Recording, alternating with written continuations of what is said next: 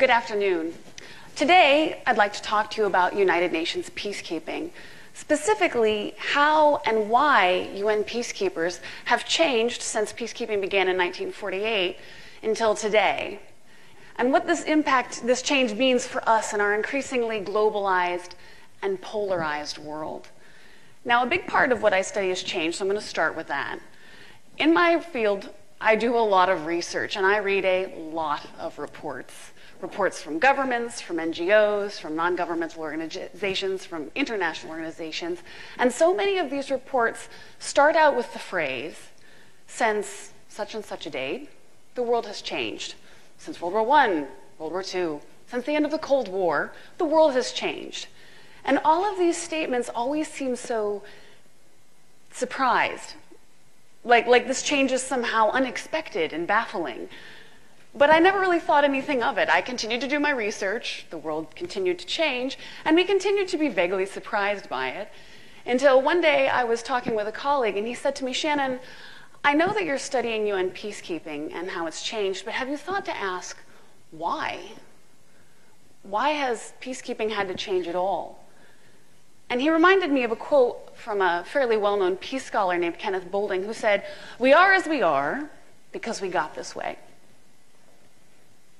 A lot of you have the exact same look on your face that I had at the time, something along the lines of, I have no idea what that means. But the more I thought about it, it started to make sense. We're not surprised by change because it happens quickly. We're surprised by change because it happens slowly, and we just notice it all at once. It's the process of change, the causes of change, that we often don't see. But these changes can tell us some key things about ourselves. So for United Nations peacekeeping, I know you're asking, well, what does peacekeeping have to do with us? I realized I had been asking the wrong questions. The questions I were looking at was how had they changed, but I needed to ask why had they changed. I could see where peace operations had begun, and I could see where we were now, but I needed to ask, how did we end up here? How did we get this way? And more importantly, what does that past journey tell us about where we might be headed in peacekeeping and our understandings of peace and security in the future? After all, what does UN peacekeeping have to do with any of us? For many of you, it's probably a fairly abstract concept. Maybe it brings to mind pictures of soldiers in blue helmets, much like these men and women, or maybe even these. You probably know that they work in some of the most dangerous places on Earth. But what you may not know is that there are 125,000 UN personnel currently on UN peace operations. 125,000. That makes UN forces the largest forces in the world. And these men and women come from 128 different countries. So they are truly a global force. And now, peacekeeping missions exist to help the United Nations maintain international peace and security. And they do this by acting as the will of the UN, which is about as difficult as it sounds it is. The United Nations is where the world comes together, and it's where we articulate our highest ideals, our ideas of democracy, equality, sovereignty. But the United Nations, despite its name, is not as unified of an organization as we would like to think. In fact, it's this constantly evolving entity of 193 different countries.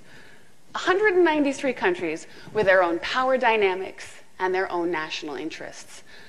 I don't think it's going to come as a surprise to any of you that these countries sometimes have different points of view. And as a result, within the UN, we get these different values and ideas, and they conflict with each other, they compete with each other. So we have ideas of traditional sovereignty and non-intervention that rub up with our ideas of humanitarian rights, or humanitarian intervention, international human rights, and our responsibility to protect citizens in conflict regardless of what country they live in. Now, all of these ideas exist in the UN at the same time.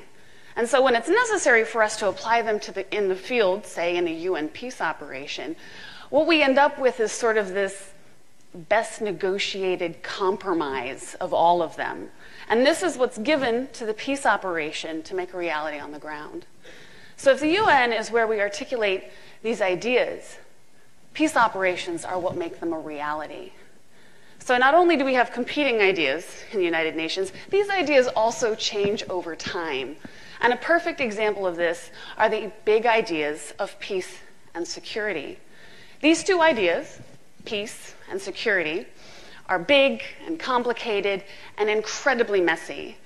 And they're made more complicated by the fact that though the UN is tasked with maintaining them, the UN Charter oddly never actually defines what they are. Instead, peace and security have always been defined by the prevailing ideas of the time. They change in response to the world around them. In fact, you may be surprised just how much they can change. And oftentimes, we don't tend to notice. So, what does this tell us about peacekeeping? We've got all of these ideas that are competing against each other, these ideas that are changing. So it's hard to keep track of what the world is thinking. But if we look at UN peace operations, we can actually follow our changing understanding of the key ideas of peace and security. And this allows us to look back and see where we're coming from, but it also gives us a pretty good idea of where we're headed. So in the Cold War, the United Nations understood peace and security as maintaining the balance between the world's superpowers by respecting sovereignty. And so UN peace operations focused on establishing strong frontiers and acting as a buffer state, or buffer force between conflicting states. So in this photo, we've got a peacekeeper on the border between Lebanon and Israel. But even before the end of the Cold War, the international community began to see peace and security as something more than just a strong state. After all, a country where citizens are in danger from each other or from their governments can hardly be called at peace. And so these ideas of popular sovereignty, democracy, human rights, ideas that had existed but had been pushed underneath the need for a strong state during the Cold War, these ideas began to bubble back up to the surface. And by the mid-1990s, a country was expected not just to govern its people, but to protect them and to guarantee their human rights. And if a state couldn't or wouldn't do these things, then it became the responsibility of the international community to do so. So peacekeeping adapted. And for the very first time, you had peacekeepers intervening in countries not to protect the state, but to protect the individual. And by 1998, almost every single peacekeeping mission had a protection of civilians mandate. And for many of them, it was their #1 priority. Now, with the events of 9/11 and this attack on the world's only military superpower, obviously our ideas of peace and security changed, and the world began to rethink some things.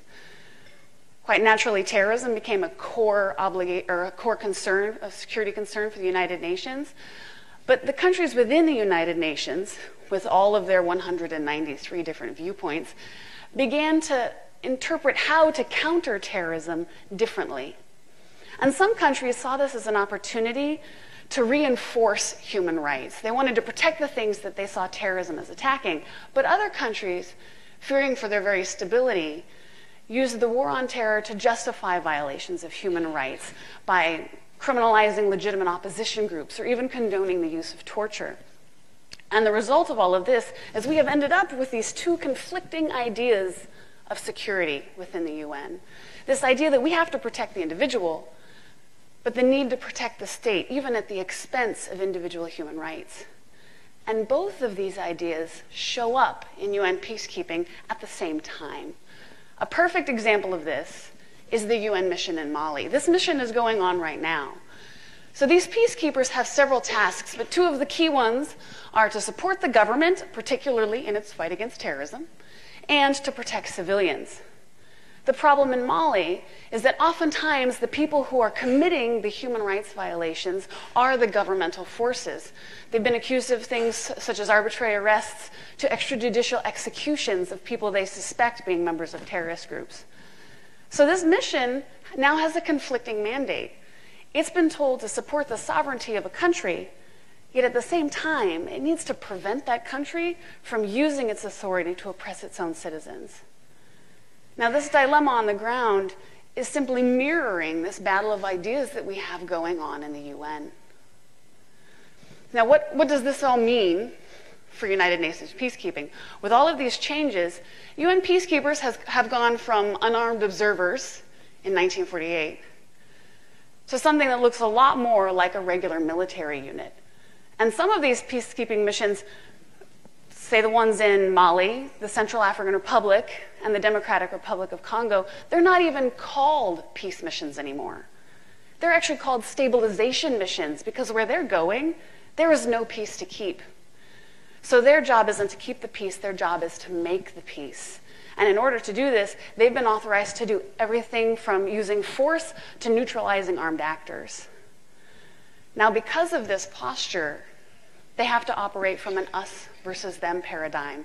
They can no longer be peace builders. So this closes the already very small space for peace that we have in these conflicts. And it makes it much harder to protect civilians because first you have to identify who the civilians are versus who the enemy is. So we should ask ourselves, if it's a kind of peace we have to enforce, is that a kind of peace that's going to stay?